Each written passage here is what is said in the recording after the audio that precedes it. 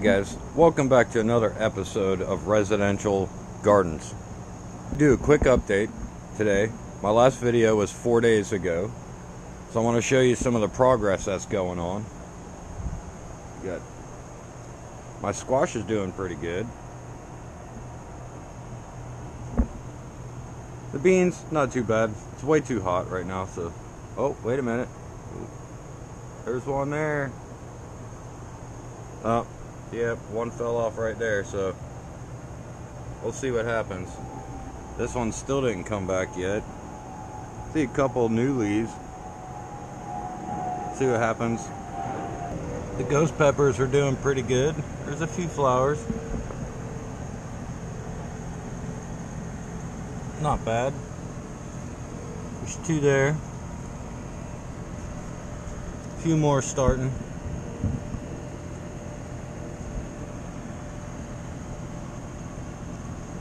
Carolina Reapers. There's a flower. There's another one.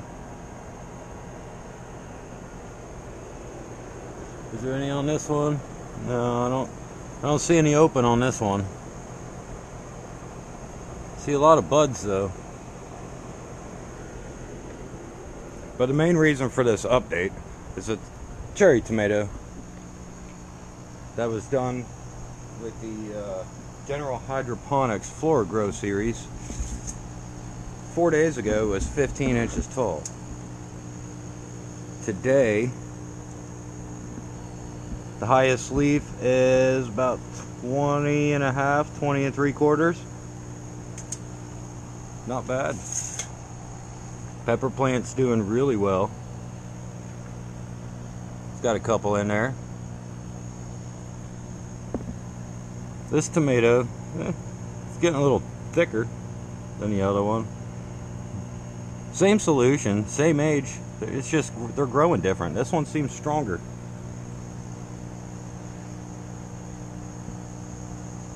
But the purpose of today's video is that we're gonna do two different ones here.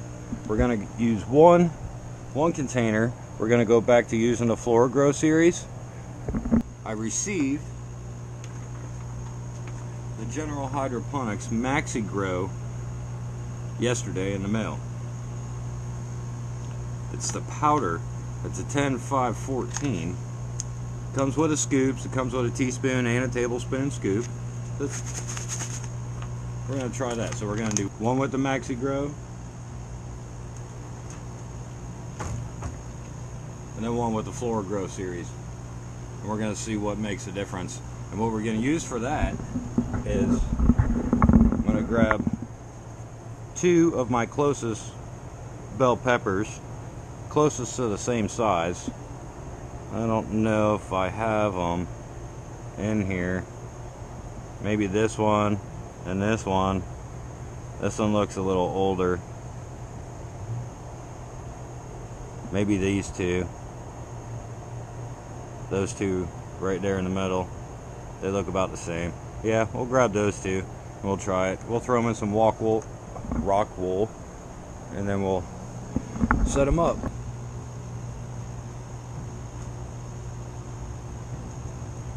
I already pre-filled them with water,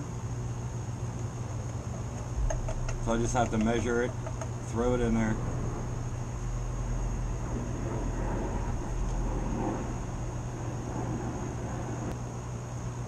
So if I mix the FLORAGRO series to the aggressive vegetative growth stage, it's only going to equal 21, 6, 10.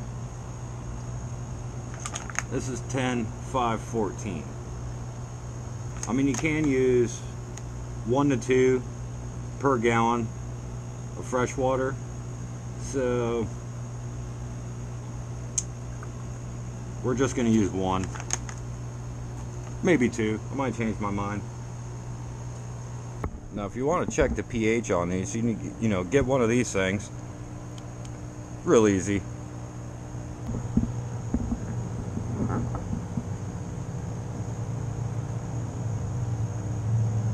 So the pH of the water is 7.9 to start.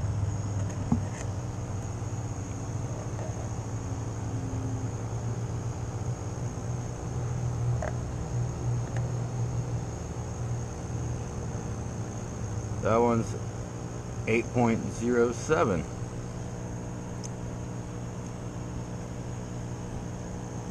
It's the same water. Filled them up both at the same time. But you don't want to adjust the pH first, because once you add everything, the pH is going to change. There's a lot of pH buffers.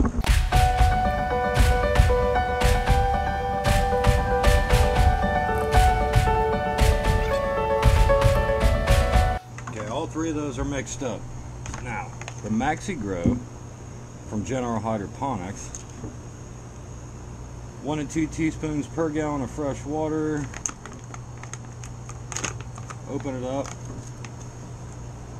Comes with this nice little scoop. It's got one on both sides. A teaspoon and a tablespoon. So we're going to do teaspoon.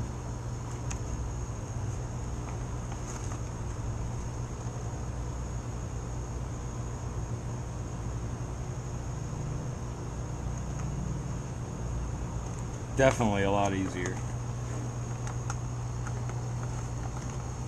So far, I like the MAXIGRO better. A lot easier. Stir it up.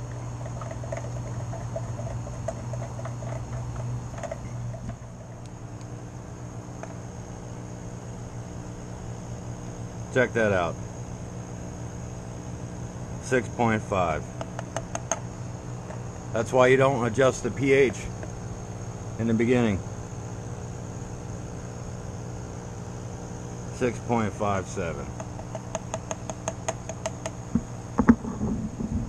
Okay, so they have pH buffers in them already. Parts per million of dissolved salts. That is 170. Come on. 167 times 10. 1,670.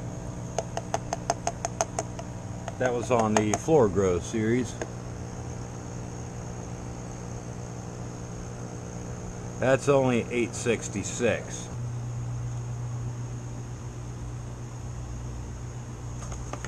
$866 is a little low. I like it, a little higher. Somewhere around 14, 1500. A little high. 1760. 176 times 10. Oh. Now it's 1670, which is dead on to that one. Same, 1670. Alright, so you have to use 2 scoops of the MAXIGRO, 2 teaspoons per gallon, which equal the same as the FLORAGRO series, which is kind of a pain in the butt to use. I like the simplicity of this. It's amazing. So we'll put the net cups in there, grab some rock wool, throw it in there and let it soak up its own nutrients for a minute, while we come over here and we grab our test subjects and take the rock wool, split it apart like that. Then you want to take your little mini-me, put it in there so the roots are just sticking out like that, so it can hit the water. Gently put it in the cup so that the roots come out the bottom.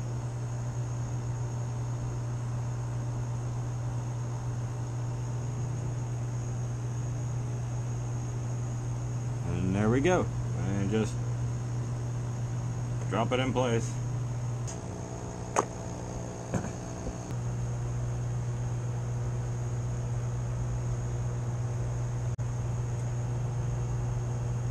Now these air stones are probably way too big for a 1 gallon. They put out an extreme amount of air.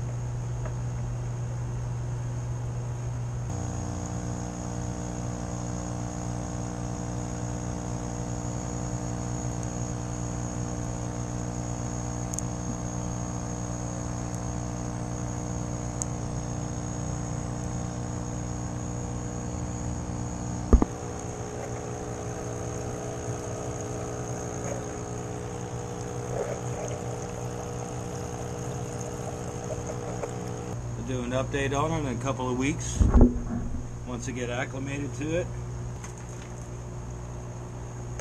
Almost forgot the clay pebbles. Stop the algae. Some of these things are pretty big. It'd be nice if they were all small for the little guys.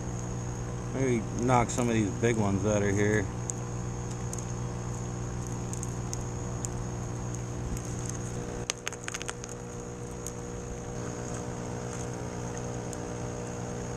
Come on, little guy.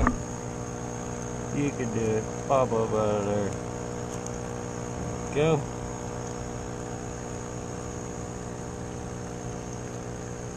And that's it.